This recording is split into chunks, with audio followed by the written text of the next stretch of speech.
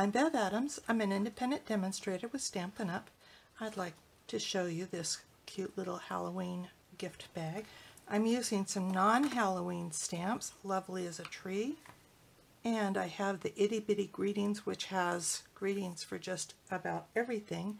It actually comes in 2 boxes, but I was able to squeeze it into one to save room on my shelf. I did get a couple of embellishments from the Holiday Catalog 2018. I got some of this glittered organza ribbon and these little spider embellishments. I'm also using the moon from the Wood Crate Framelits, but you could use a circle punch instead. And I am using the cat punch. I'm using the gift bag punch board. To be honest with you, I found the directions for the gift bag punch board to be confusing.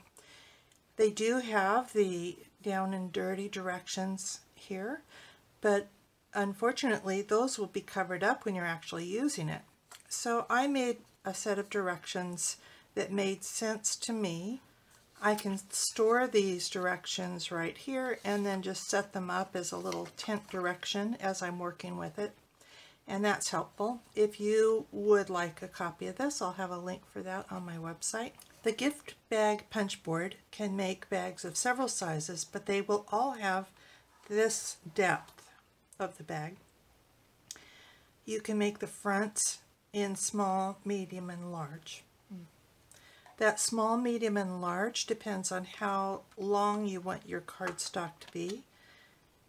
Small is 10 inches, medium is 11 inches, or large is 12 inches. The height of the paper can be anything. Of course, you're limited by the size of the cardstock, probably by 12.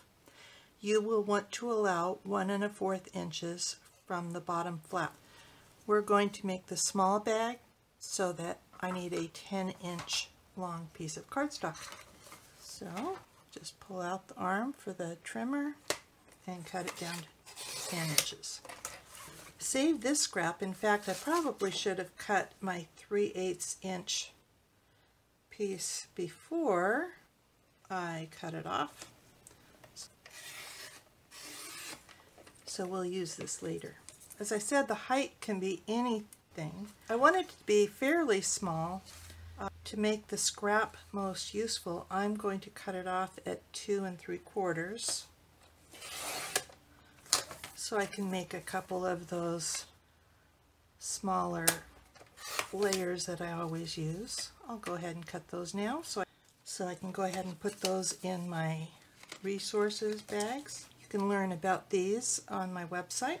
So that leaves me with a piece of cardstock that's 5 3/4 by 10. The gift bag punch board comes with a scoring tool, and you need to score all the way across, and frankly I find it easiest to just go ahead and do that first. It reduces one step as you're doing the actual punching, and that also will give us a guideline for stamping. This is the bottom of the bag. That confused me when I was first learning how to use this punch board too. We're going to set the punch board aside for a minute and do our stamping. I'm using those Bare Trees and the Versamark stamp pad. You could use the Gorgeous Grape stamp pad if you wanted to.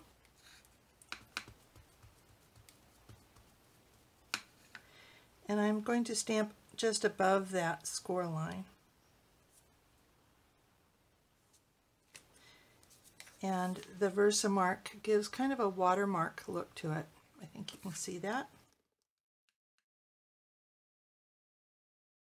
And I just went all the way across. A little more prep work. I'm going to use my lightest pumpkin pie Stampin' Blends and a scrap of vellum. I'm going to use the brush tip. This is the thicker line here.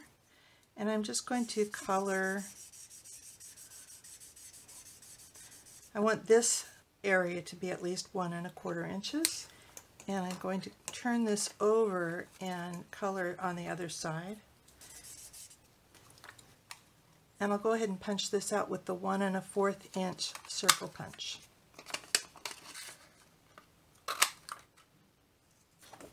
And while I'm punching, I've got some of this new black foil. I'm just going to punch out the cat, and I want to be sure and keep the punch straight up, because I'm going to want that tail going off to the right.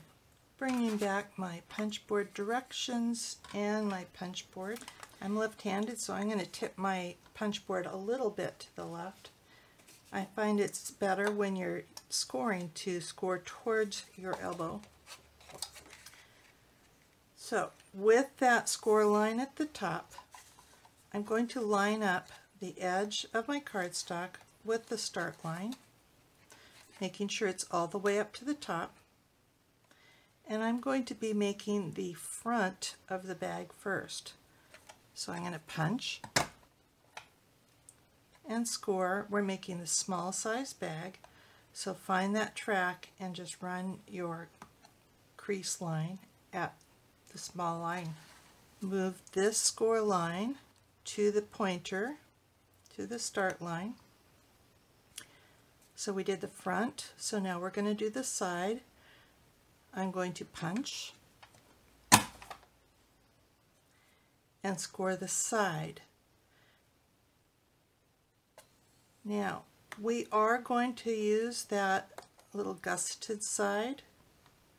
This is an option. Now I'm going to move this score line to the pointer, the start line. We're doing the back of our bag. We're always going to punch and then score. Small bag. Move this score line to the pointer and the start line. We did the front, side, back, so this is the other side.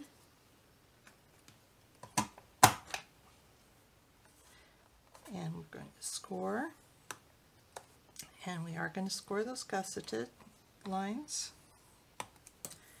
And then we also need to score this flap, so we're going to move this score line to the pointer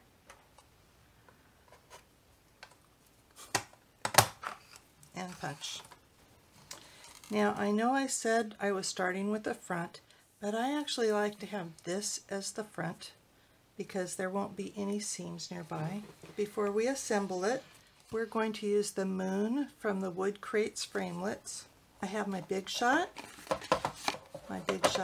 platform. This is a thin die, so I'm going to use the thin die adapter, my cut-up plate,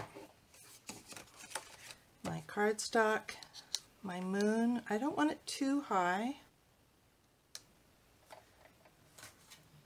My relatively clean top. Make sure everything is in the space of the platform and run it through the Big Shot. Now if you don't have this die, you could just punch a full moon with maybe a 1-inch circle punch. I'm going to put this on the back. This is really adhesive of your choice.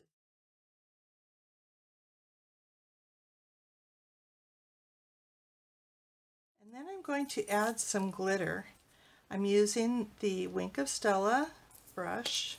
I don't want to splatter my cat. There's a couple of different ways we can splatter. We can kind of tuck the bristle into the cap and splash that way, or we can splash this way. I think this gives you bigger flecks, and I want that for this project.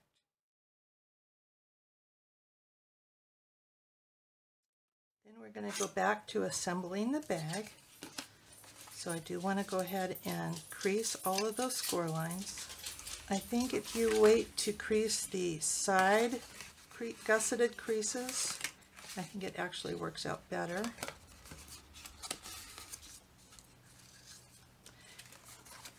I think it just works just fine to just kind of finger pinch those.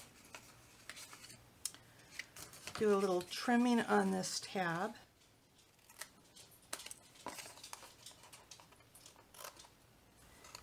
And then we're going to use strong adhesive. I like the tear and tape.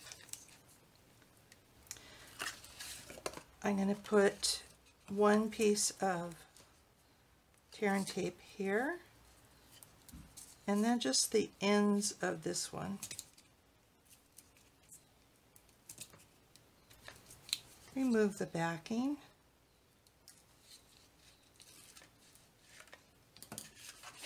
And you should be able to just fold at any of those creases and match that up. Fold the sides down and the back. Try and get this as square as you can. And then you can use these, then you can use a bone folder or something to push those down. I do want to punch a couple of holes, and I want the holes to be between the gussets.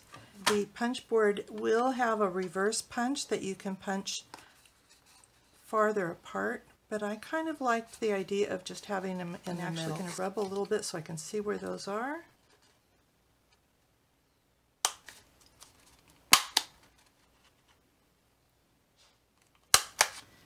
And I think we're ready to make our tag. I'm using pumpkin pie ink,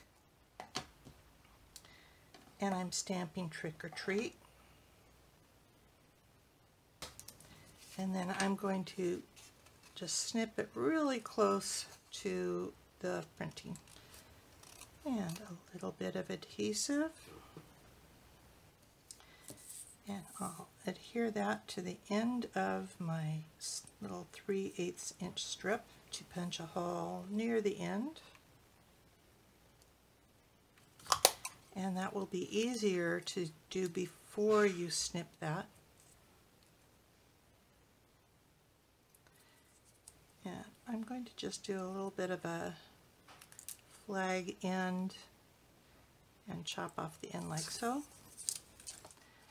I'm going to fold the tail of the cat back, add this with Stampin' Dimensionals so that the cat tail kind of wraps around the bag.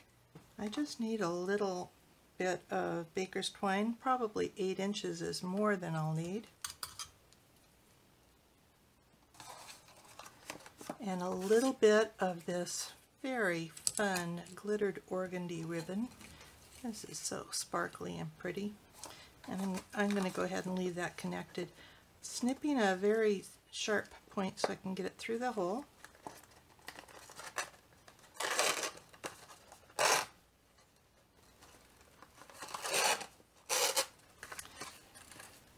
And I'm getting one of these cute little spider trinkets. And they have a nice dangly ring on them. So I'm going to lace that on and then lace it through the Trick or Treat tag and then put a layer in there so I can tie my bow with that going through.